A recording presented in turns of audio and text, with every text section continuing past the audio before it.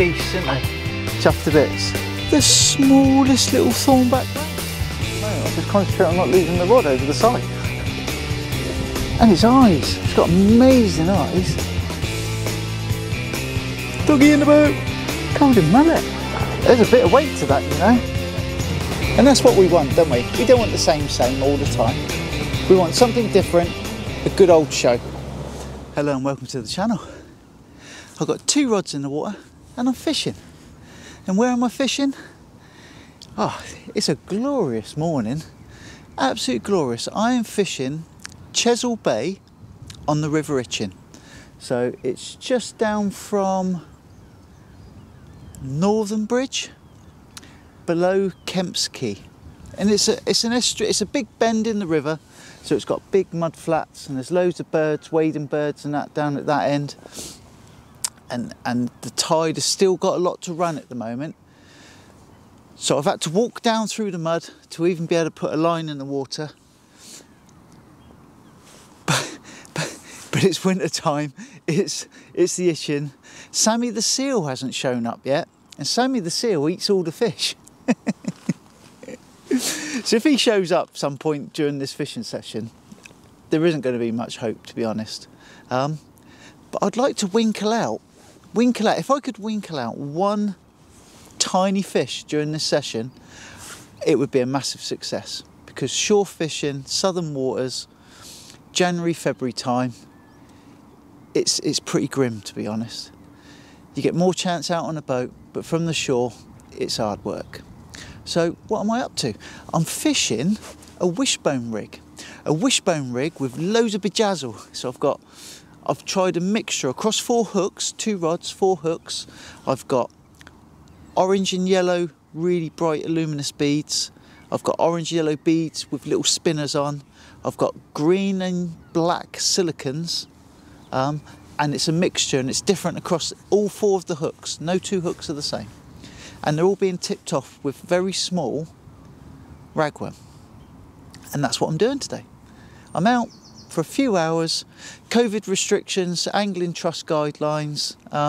This is as local as I can get. Straight line from my house to the nearest piece of water. I think this is 2 miles. One thing I found really disappointing. It must be because it's a tidal river. The amount of plastic. There is plastic everywhere. And I'm going to do a bit of a beach trawl, I think. So I found a couple of plastic bags, and I'm going to do my best to clear this entire area where I am at the moment. It's just very small bits of plastic. Big plastic, small plastic. You can see it's just all washed up on the tide line. I don't know if it all comes into the freshwater side of the river, and then the tide pushes and squeezes it, pushes it up onto the beach. But so much plastic. I'm going to have a good clear through. While I'm doing this session, I'm going to have a good clear through. See if I can find any more bags, and then pick up as much as I can. But yeah, happy days. Out fishing. It's cold, but it's not too cold, because there's very, very light winds. Forecast is absolutely spot on. Very light winds, and the sun's out. The rods that I'm fishing are 12'9" Shakespeare. I think they're agilities. Yeah, agilities. Shakespeare 12'9" agilities. Beach fishing rods, but they haven't got much power to them. I've had these rods for quite some time now. And what I find that they're best suited to is this kind of estuary type work. So there is a chance of a decent sized bass, and on one of these rods you could land it. But when you're talking pound, pound and a half, 2 pound fish, 4 ounce weights, multiple small hooks, all that kind of stuff, that's where these rods, because they've got a really flexible top end to them, but they don't quite match with power down the bottom end. And I've matched them up, and these are a long-term favourite of mine.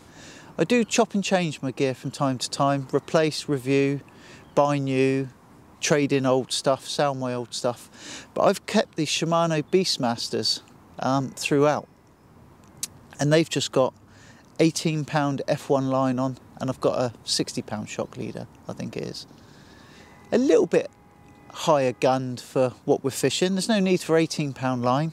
It's clean ground, there's no snags, it's all muddy. But that's what was on there, and that's what I fished with previously, so I've left it on. I'm getting close to doing a bait check in a minute, because early on in the session, especially with estuary conditions, it's too cold for crabs really, I think, but you want to check, I don't know, 10 minutes, 15 minutes, and if it's okay next time round, 15, 20 minutes, maybe extend it up to maybe 20, 25 minutes, but you don't want your bait to be washed out. There's no point being here with rubbish bait out there or clean hooks that aren't fishing. So I'm going to get a spare rig, a complete spare rig, because these haven't got detachable snoods on these. We'll have a look, see what we've got. So I've got one here. Oh, I just had a bite then.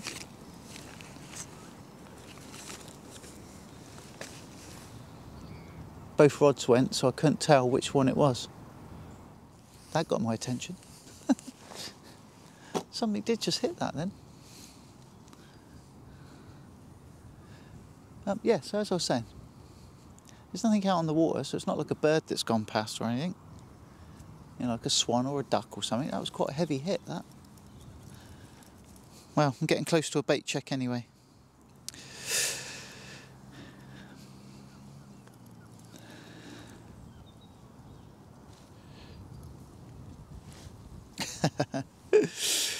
When they come out the wallet, they either come out really good or really bad. That one just came out really bad. Because it's a wishbone rig, as the description says, there's a wishbone at the end and the line's free to travel between the two, and you can see my bejazzle, all my jingles on there. So what I do with the rest of the rig, I just lay it across my lap. So I'm just dealing with the hooks. And then I just take one of the hooks and drop the other hook out of the way.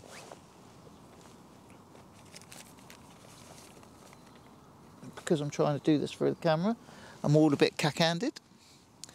One ragworm, fine wire hook, size 1. And just feed him in through the mouth parts. And you want to get as much of the worm fed up and over the hook. Now this one, they go on like a dream, or they fight you. This one's fighting me. So there he is. Dress all the bejazzle down, and then the slide-in neoprene bait stop. And that is it. And I don't want too much tail on there, and I don't want too much hanging off, because it will just get, excuse my language, it will just get pulled off. There's a time and a place for getting pulled off, and my ragworm today isn't one of them. So this is the other hook. Feed him on. If I make faces, I can't help it, because I just think, poor little critter, he was all right talking to his mates. Next minute, he's got a fine wire hook going through him. I wouldn't want a fine wire hook going through me.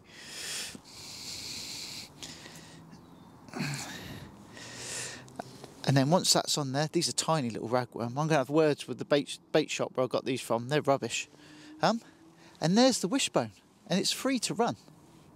So when it lays on the bottom, they pretty much lay in tandem like that, one behind the other. That's how they will naturally lay. SRT spring above and below beads. And that's the bit that will clip onto the rod top. There's my wishbone. And this is the bit now. So I now lay the hooks the other side of my lap. And get myself a weight. Oh, there we go. And I'm just using, I'm not sure what that is, 3.5 ounce continental weight. I'm looking forward to checking that rod. Sometimes flounder will give a hit like that, and then they just sit on the bait. But the problem is, if you leave them too long, what they'll do is they'll take it really deep, and then they're very difficult to unhook. So I'm going to bait check that rod now. And that's it. Continental weight with an imp. And then that wishbone arrangement just needs clipping down, hanging up. I'm just going to lay this down here for now. Have that rod in. Have I got a clump of weed or something? Because it's coming, but it's coming slow. Yeah, I've got a clump of weed by the looks of it. I don't really want to be going down in the mud. Oh, don't want to sink in the mud. Because I haven't got wellies on. I've just got a pair of rigger's boots. I don't know if you can hear that on the microphone, but that's how sloppy this mud is. Maybe I should have bought my waders. Lesson for next time, I think. So nothing on that one, and a bit of a mess of my rig, to be honest. Just caught some weed on the retrieve. Let's give that a clean up. It's a bit of a muddy mess, that. But until the tide comes in, that's what we're dealing with. The mud is the reason the ragworm are here. And the flounder, if they are here, if they haven't been eaten by Sammy, they're here for the ragworm.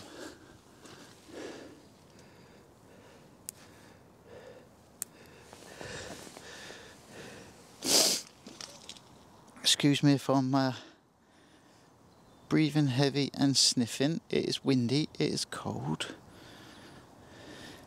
And the microphone is right next to my grid, like it should be. So there we are, rigged and clipped up, ready to go back out. Because I don't need distance on this, I literally need it to get into the water. The fish follow the water line up, so they're not at distance. I'm not going to get that muddy again now, I'm just going to cast from here. And away she goes. That is as far as I need be.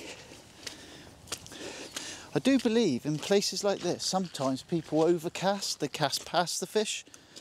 The fish are coming into this mudflat to feed on the mudflat. They're not here to stay out at distance, otherwise there wouldn't be no point in them coming in. So there's that one. I'm fairly confident that was a bite, but it did look like a school bass bite to me, so not the species I'm targeting.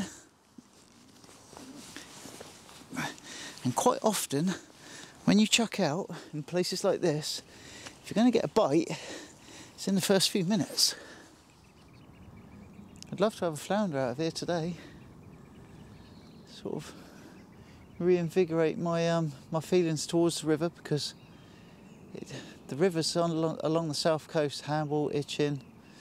We used to come down here as kids and catch dozens of flounder, literally dozens.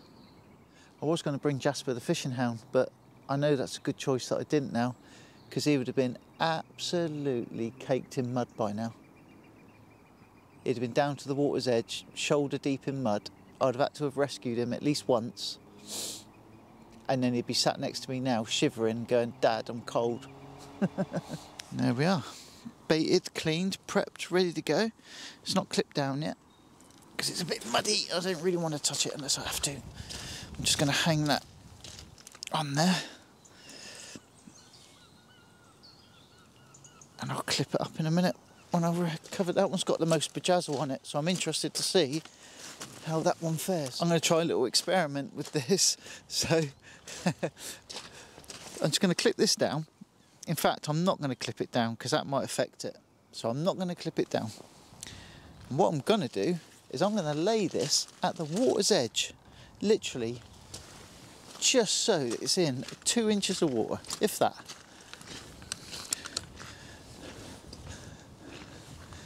It's going to be hard to get it as close as I want it to be. Just going to pendulum it out, and I'm going to leave it there. That is literally on the waterline, just about wet. Be interesting. I used to do this as a kid. Left rod's got a bit of go in it. Oh, and that's all slack line. I reckon that'd be a bass.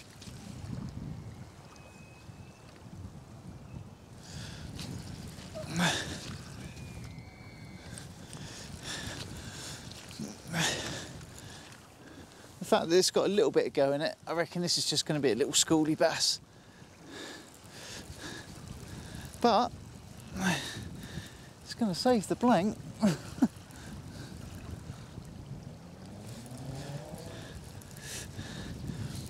that wind's starting to pick up now. Tide's worked its way most of the way up. Be interesting to see what we got here. Oh, he's not too keen on coming in. Yeah, he's a nice little schoolie bass.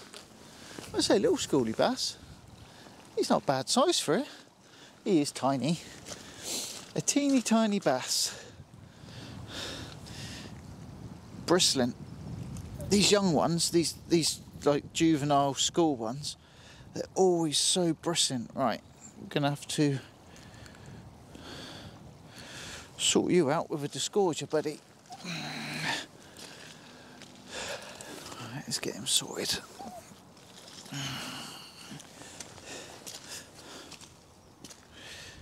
Get this little critter back in.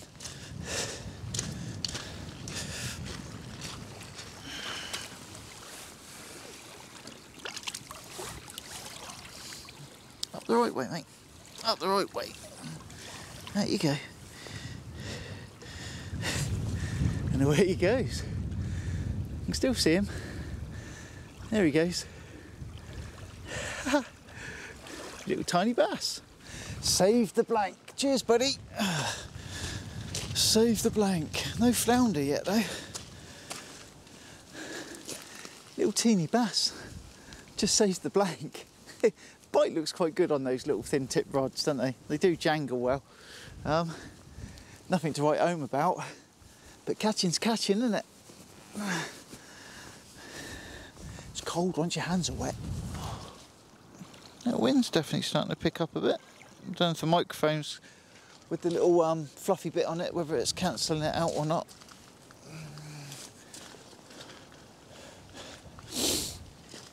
That's the rig when it's clipped down. You can see the beads and the spinners, the worm and the pyramid weight. That's all just clipped into an imp. Nothing too complicated. I am going to fire this one out if I can avoid the trees. Love to catch a flounder, just to know they're still there. They're certainly not there in any kind of numbers.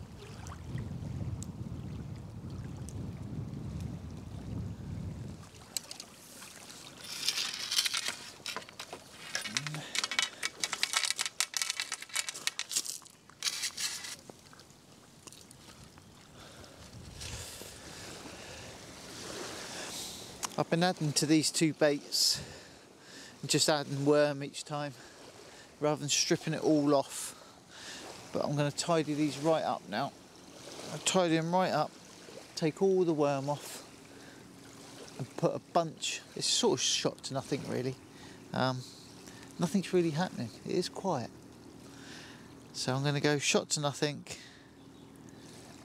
and I'm going to head hook 2 or 3 worms on each. Because the bass love a bunch of head hook worm. And this is it's pretty much a bit strange really, because this whole rig is designed to try and avoid the bass. Try and avoid the bass and target the flounder.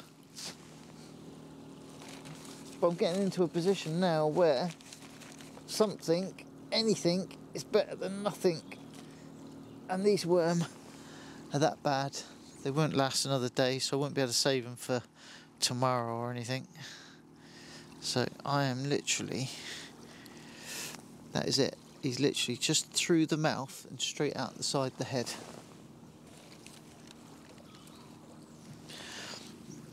And then the next one exactly the same. So just looking at how that one's just gone on, I think there's room for 3 just head hooked. So they are literally just like that. Give a lot more movement. These worm are on their last legs anyway. I think they're a good few days old, you know, and they haven't been looked after very well. So they might have gone hot, cold, you know, in and out of fridges or something. Because they're very lethargic, very doomed. Right, so that is 3 worm, all head hooked. And then I'll slide my bejingles down, my bejazzles. And that's one side. And obviously it's a wishbone rig, so I've got the other hook on the other side.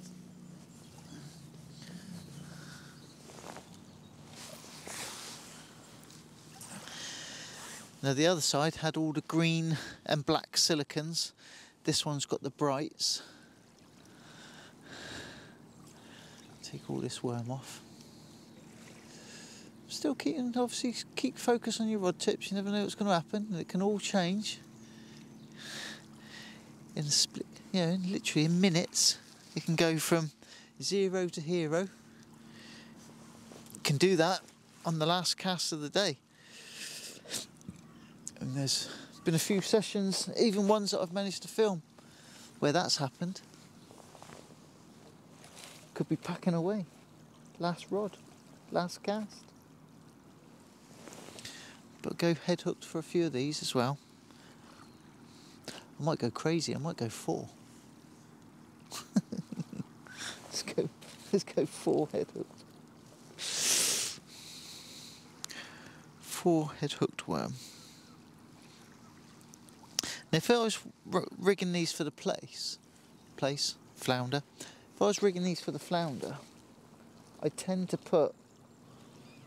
thread the whole worm onto the hook, and then sometimes, like a little tiny one like that, put it on as an extra tail.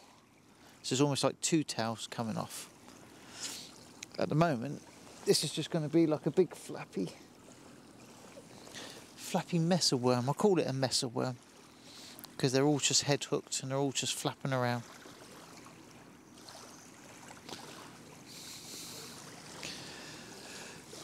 So there's that one. Just a messer worm. They're very small worm. They're very lethargic. They're pretty poor quality. And to give you an idea of what's going out, that's the one with the green and blacks. That's the one with the orange and yellows. And I'll put this out, put it up on the rig, ready for the next bait change. Clean my hands up a little bit. Because obviously transfer it all onto the rods and the reels and all that lot, and then before you know it, it's everywhere.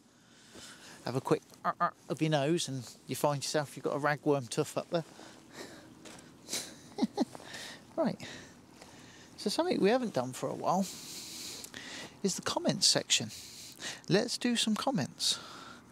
So bring it up on the phone. Let's have a look. Where are we at? So, comments. So I posted up that I'm out fishing, and someone's already posted up when's the video out. You'll see it when it comes out.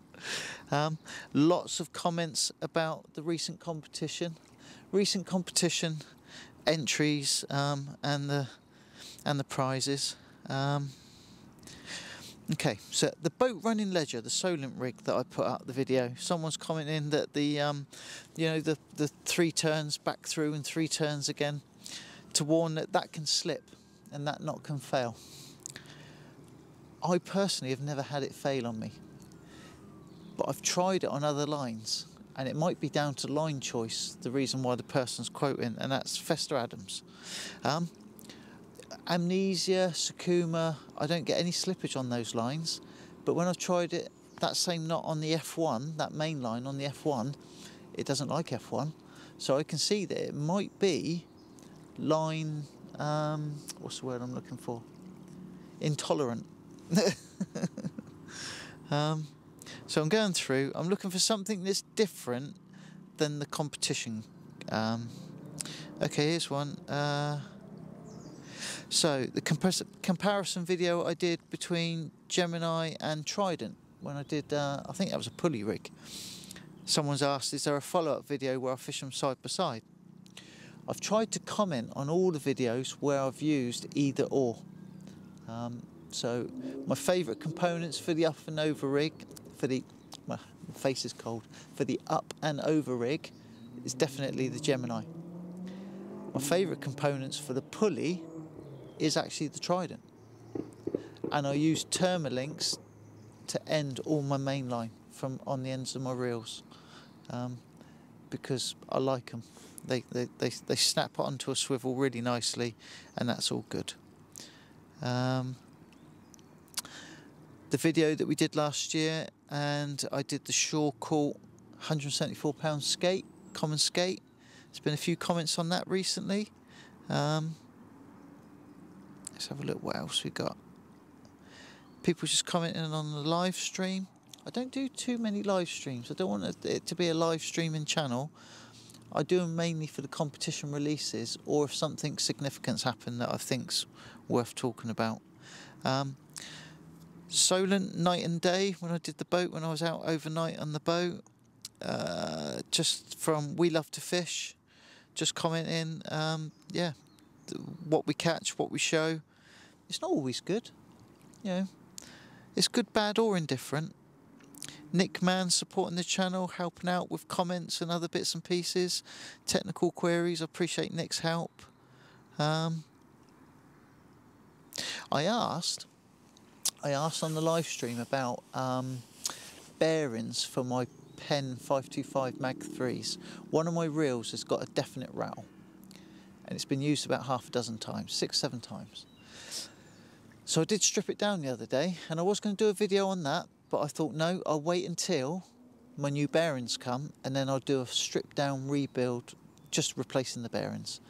But I got an option. So I went to my local tackle shop, and I asked him if he could order me the bearings. And I want upgraded bearings, ceramic bearings.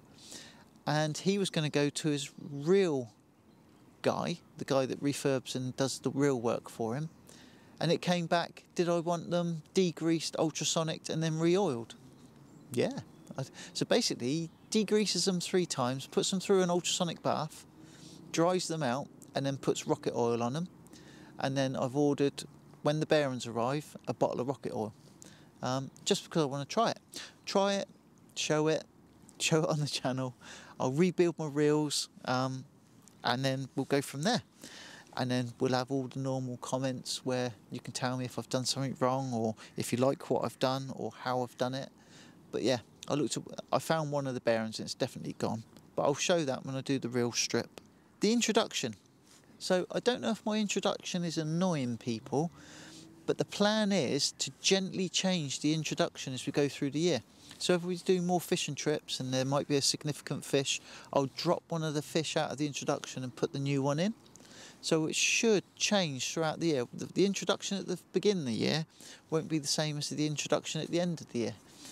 And that 60 seconds is going to be just those little short clips that are all clipped together to do the introduction. So that's the plan with it. It's not going to be the same all the way through. It will change. Peter Bryan says that he's a great fan of the pulley rig, and he's been making them with the Gemini pulley bead and the splashdown. So that'd be the solo splashdown. And he's ordered some Trident gear to try it out. He's watched the video and he's interested to see it. So Peter Bryan, yeah, give it a go. Totally recommend it. It's a good price.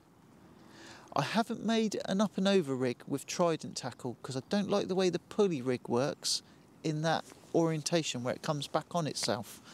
I might have a play and see what the score is, but I'm not too sure about it, to be honest. Richard Morgan, a few days past because I haven't done comments for a while. First time he's commented on the channel. Appreciate your support, buddy. Thank you very much. And JB B, J small b, capital B, he wants to go skate fishing with his wife, with his missus. And he'd like to get out and have a go. Yeah. Enter the competition, buddy. Enter the competition, see what happens. Quite a few people commenting that I've been doing a bit on the boat, that they'd like to see more beach stuff. Yeah, I like getting out on the beach as well, but it's notoriously difficult this time of year. There isn't much about. Beach fishing along the south coast this time of year, the fish move out into deeper water, and deeper water means boat fishing. Let's have a look. I had that little bit of a scare where I had to isolate for a while, and I appreciate all the support and the nice comments from everyone. It was precautionary, it was some work, it was just send you home, isolate, test and see how you get on, and the test came back negative. My feelings do go out if you've had any experience of what's going on at the moment with COVID. You have my heartfelt appreciation, because it's difficult. There's a lot of people out there where it's making life very difficult. Work, family, home, all of those things. Just try and skip past some of those. We'll do a few more. Get past the COVID result one, because that seems to generate quite a lot of support on the channel. keeping an eye on my rods. A whole load of swans, and I don't know what a big, is it a flock? Do swans still class as a flock? And 2 of them hit my line, and it was interesting to see. They literally about turned, swam back, and then out. They knew what to do. they did know what to do. Okay, and really, we're going back into Christmas. So thank you for all the Christmas wishes. The Christmas competition was a cracker. I can't believe it was someone so close that actually won it. You know, that was pure fluke. I can't do anything with the machine. The machine picks. Yeah. So I think we've gone back to about Christmas time. So a lot of comments on competitions, a lot of comments on the COVID thing that happened recently. Not a lot of beach fishing videos. I totally appreciate that. I'll do my best. We'll get out. I enjoy my beach fishing.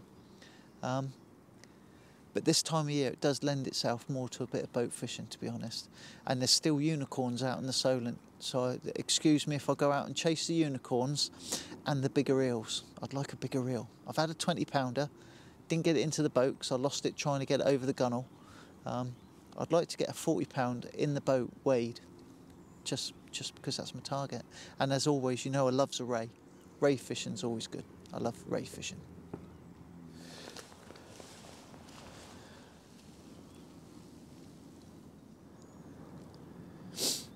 I don't know if you can see there, but those swans have just stopped in their tracks. I think they can see the line. They can see my fishing line. In fact, there is a piece of weed hanging on the line, look. And they're very careful, and they swim around it. There's one, look, that swan there, he's just seen that bit of line and he's just backed away. You might think, oh, I've got to pull that in, I've got to dip my line, I've got to do this. They're very clever. They know exactly what they're doing. That swan there, look, catching up with the others.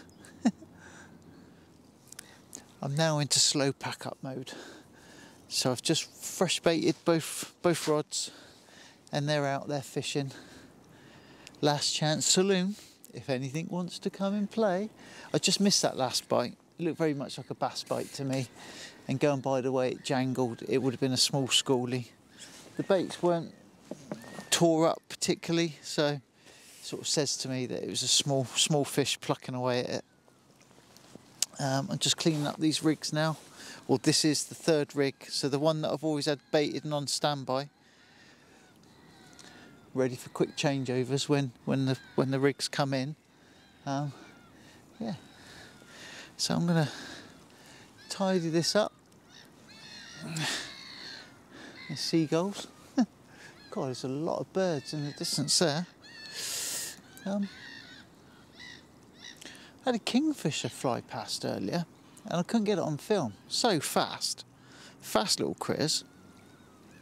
Yeah, we're quite urban here. I've got a train line behind me, got docks opposite me. We're a river, it's running through the centre of Southampton.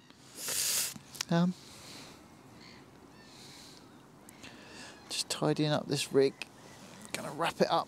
I always wash my rigs when I get home anyway. They always get fresh water washed in soapy water, hung up to dry out. And it sounds a little bit backward, but then when they're dry and I'm finished and I'm tinkering, beavering away, then I check them and see if they're worth cutting up to harvest components back off them, or whether they're good enough for fresh hooks or even to just be used again. Bigger hook rigs I do use more than once. Smaller hooked, chemically sharpened hooks, I don't use those again. Because you never get that chemically sharpened, it doesn't keep it after once it's been in the water. So that's one rig recovered. I'll put it back in the wallet, and then I don't put them inside the sleeve. So what I do is I just put them in the fold of the sleeve, because they're wet. If you put them in the sleeve, they sort of rust, accelerate rust. If you just put them in the fold of the sleeve, when you come back and you go home, you open it up, shake it out into a bucket of soapy water, and that's how I do it. That's the routine that I do. See what time it is. It's 3:05. So I'm going to give that rod about 10 minutes, that rod about 15 minutes. So if anything wants to play, last chance saloon, now's the time. one schoolie bass jingle. That's all I've had. Well, this is me starting to do the pack up. Quite an uneventful fishing session, I suppose. Didn't get our target species today. So that brings me to the end of a quiet session, I suppose, is the best description. But an enjoyable one nonetheless. One little school bass for my troubles, a couple of little rattles, one reasonable bite that I missed. I hope you enjoyed the film. Please like, subscribe. Subscription is free and it doesn't cost anything, but it really helps support the channel. Really helps support the channel with the YouTube analytics, who gets to see it and all those other things. So a subscribe would be very much appreciated. That's all for me for today. Take care, tight lines, happy fishing. Hope to spend some time with you again sometime soon. From me, for now, from here, it's goodbye. Take care.